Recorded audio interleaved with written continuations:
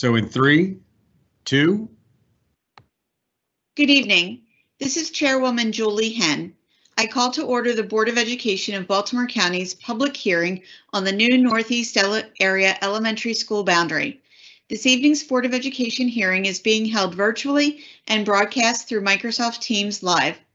The registration form for the public hearing was available to the public online and closed at 3 p.m. yesterday for anyone wishing to speak at this evening's hearing.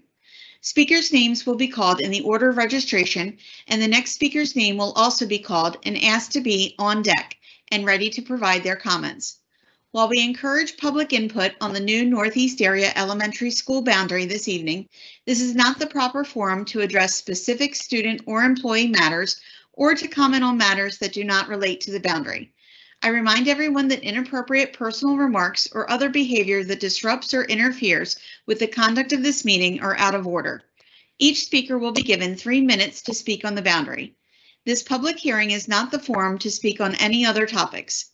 I ask speakers to observe the 3-minute limit and conclude remarks when time has expired and you hear the tone. The call will be ended if a speaker addresses specific student or employee matters or is commenting on matters not related to the boundary. There are 2 speakers this evening. The first speaker tonight is Chadwick Springfield, who will be followed by Christopher Lowe. The last speaker is Christopher Lowe. So welcome, Chadwick Springfield. Are you on the line?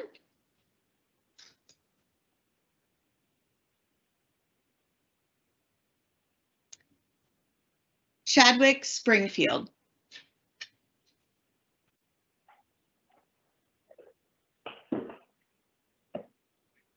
Good evening. Mr. Springfield, you might have to hit *6 to unmute.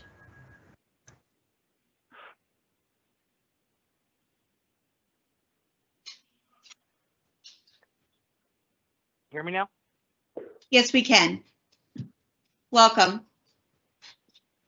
Hello? Yes, we can hear you. Go ahead. All right. Yes, I'm just looking. My main concern is which option I know that option 2 was recommended.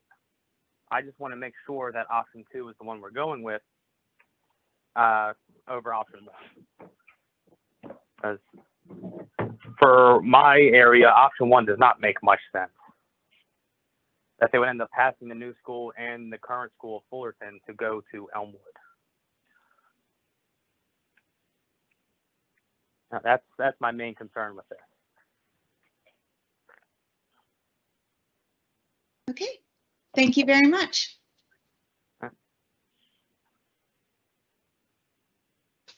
Our next and final speaker is Christopher Lowe.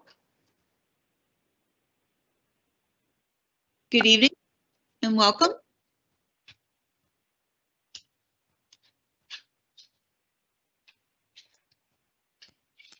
Christopher Lowe. All right, good. Yes, good evening. My name is Christopher Lowe. Thank you for this opportunity to voice my concerns regarding this boundary study. Our family has resided in Perry Hall since 2010 and will be impacted by this boundary study, option 1 or 2. We strongly oppose these changes as they will separate this area PB506 from the Perry Hall community. And I believe that removing it from Joplin View Elementary Zone, the students will lose the sense of belonging and the community identity will change as a result. So with either option 1 or 2, Joplin View will have a 91% utilization rate. Since the school is located further north from the new school, it is hard to understand more than 25% of the current students will be moved to the new school. So as a concerned parent, I would like to see what impact we would have if PB506 remains in the current zone. Are improvements to utilization and other metrics, for example, diversity or enrollment rate, possible if PB506 remains in Joplin View?